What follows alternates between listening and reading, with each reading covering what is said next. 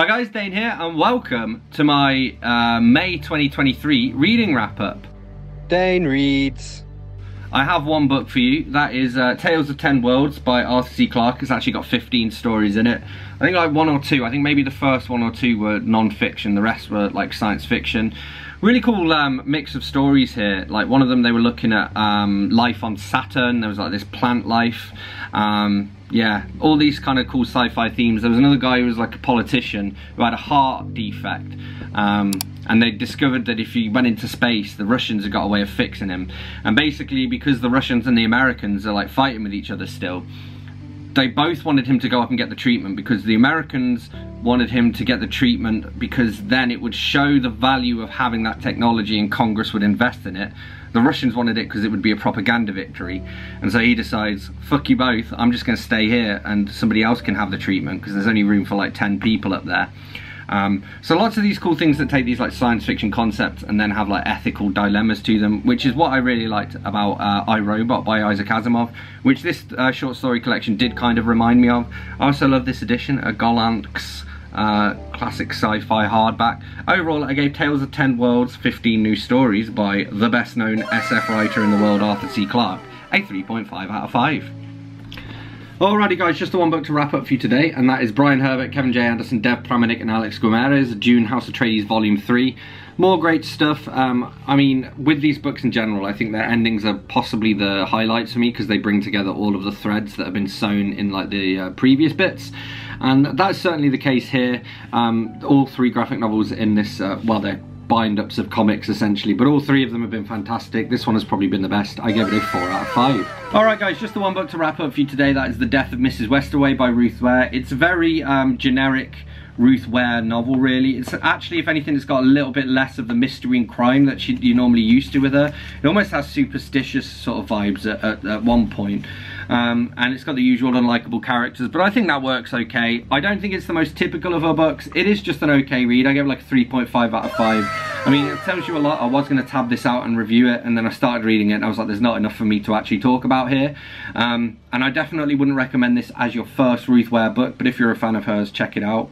Yeah, it's alright, 3.5 out of 5. Probably the least like Agatha Christie out of all of hers as well, which isn't significant because she often gets touted as like the spiritual successor to Agatha Christie, and this shows maybe not so much. Alright guys, just the one book to wrap up for today. That is Dolphin Island by Arthur C. Clarke. It's kind of like a science fiction version of like Castaway or Robinson Crusoe or something like that.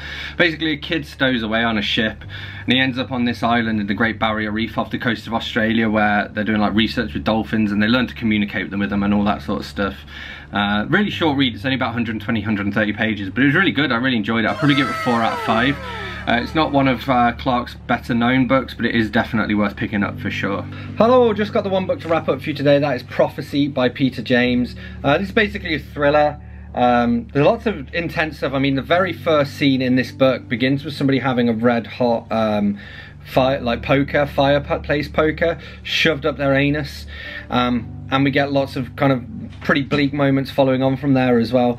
Overall, it's one of his older books, and you can tell because Peter James, it's kind of his writing's leveled up a lot in more recent years, but still worth reading. I gave it like a 3.5 out of 5 if you're into thrillers.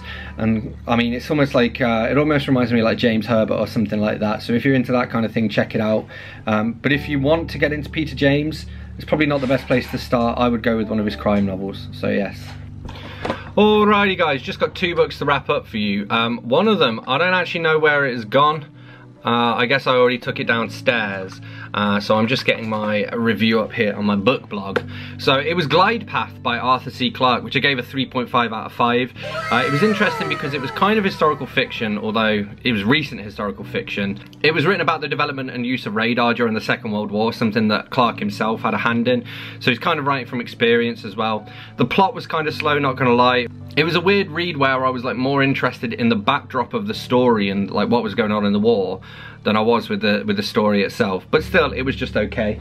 And then I read The Purple Prince of Oz by Ruth Plumly Thompson. This is another just like 3.5 out of 5. That's what all of these Oz books are by this point. Again, they've got kind of to be derivative of themselves. Actually, this one, if anything, was slightly more inventive than the others. You get the, what's his name, the elephant, the elegant elephant Kabumpo is back in this, who I thought was quite a fun character.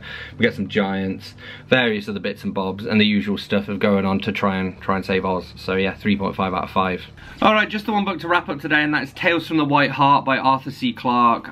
This is reminiscent of the Uncle Oswald stories by Roald Dahl, because it's kind of like Clarke retelling stories from another character's point of view.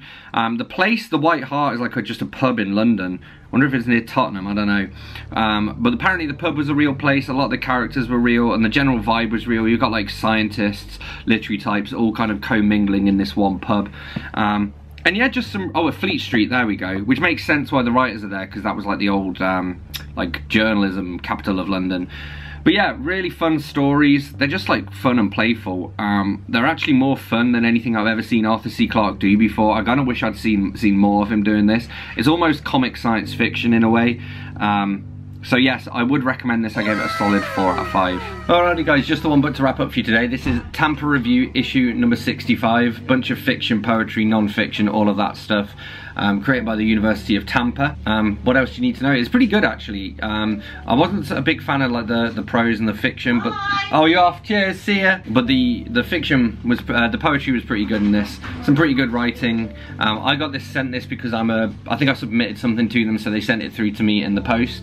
And yes, I did enjoy. Probably like a strongish 3.5 out of 5. I don't know if I'd subscribe to it on the basis of this, but it's still pretty good and worth checking out. So there you have it, Tampa Review issue number 65, 3.5 out of 5. All right, what am I doing? Okay, wrap up. So just got a couple of books to talk to you about.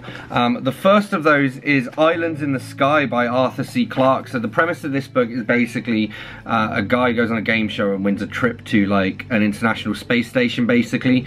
It's considered to be quite prophetic of developments because I think it was written in what, the 50s maybe?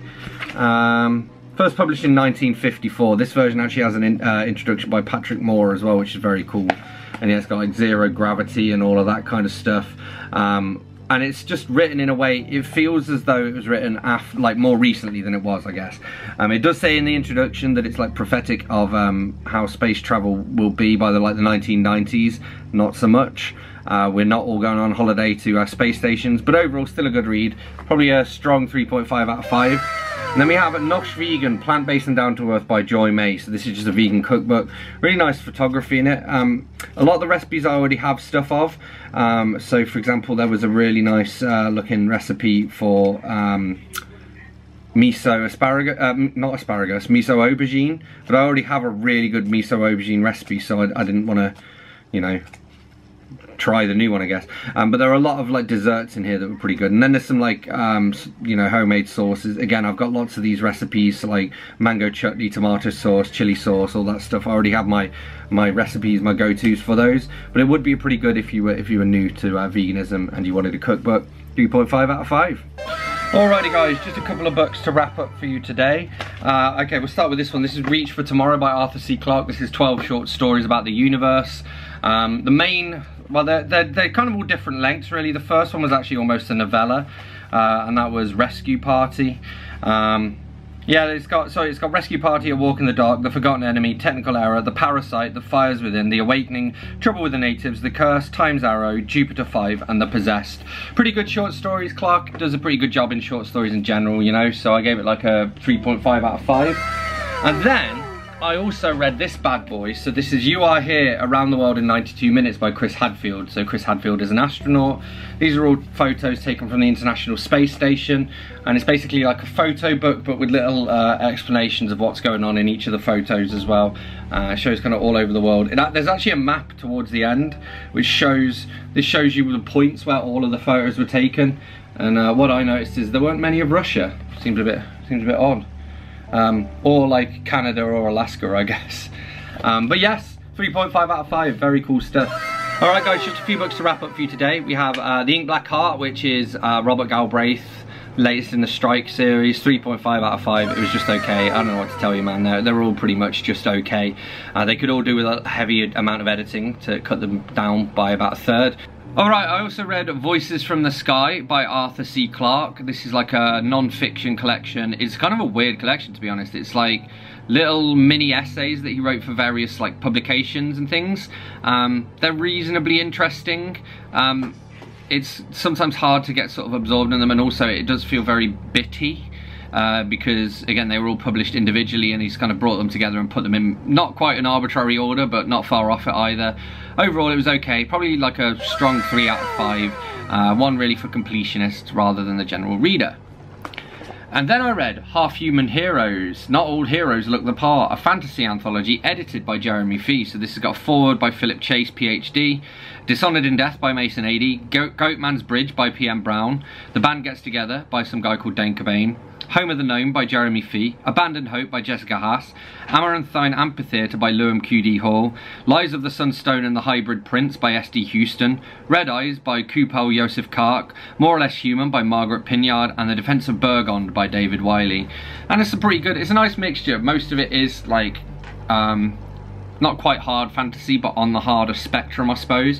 But there's some stuff that almost like verges into horror. Mine is like comic fantasy. Just a nice little mixture of different stories in this, and they're all of a really high quality, to the point at which I think mine is probably the weakest, but Shay says I'm not allowed to say that.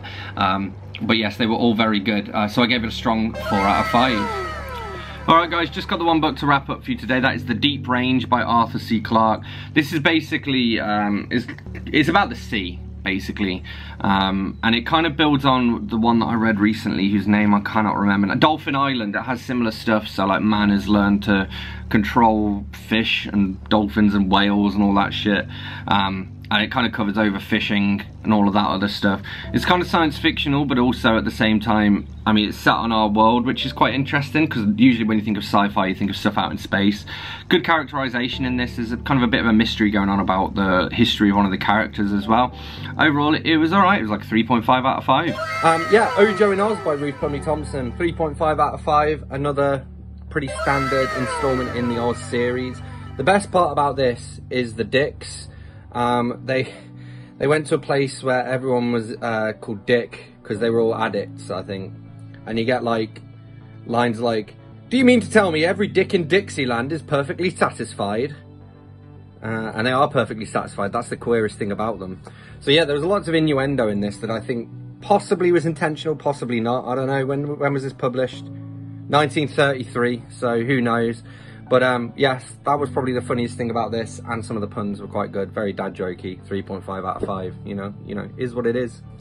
Alright guys, just the one book to wrap up for you today. That is The Lion of Comarre and Against the Fall of Night by Arthur C. Clarke. Basically 2 novellas in one. The Lion of Comarre is really interesting. It was my favourite of the 2. Basically a guy discovers this like ancient civilization that's got loads of technological advancements, and it kind of ends up with all sorts of different sort of philosophical questions then going on around that, which Clarke does really well. And then Against the Fall of Night is basically The City and the Stars, but like an earlier version of it. I don't remember The City and the Stars. I read it a long time ago. But yes, I certainly enjoyed both the novellas in this. I gave it a strong 3.5 out of 5. And it is the end of the month, so that's about it for this month's wrap-up. As always, thanks a lot for watching. Don't forget to let me know in the comments if you've read any of these books, and if so, what you thought of them. Hit that like button if you enjoyed this video. Hit that subscribe button for more, and I'll see you soon for another bookish video. Thanks a lot. Bye-bye.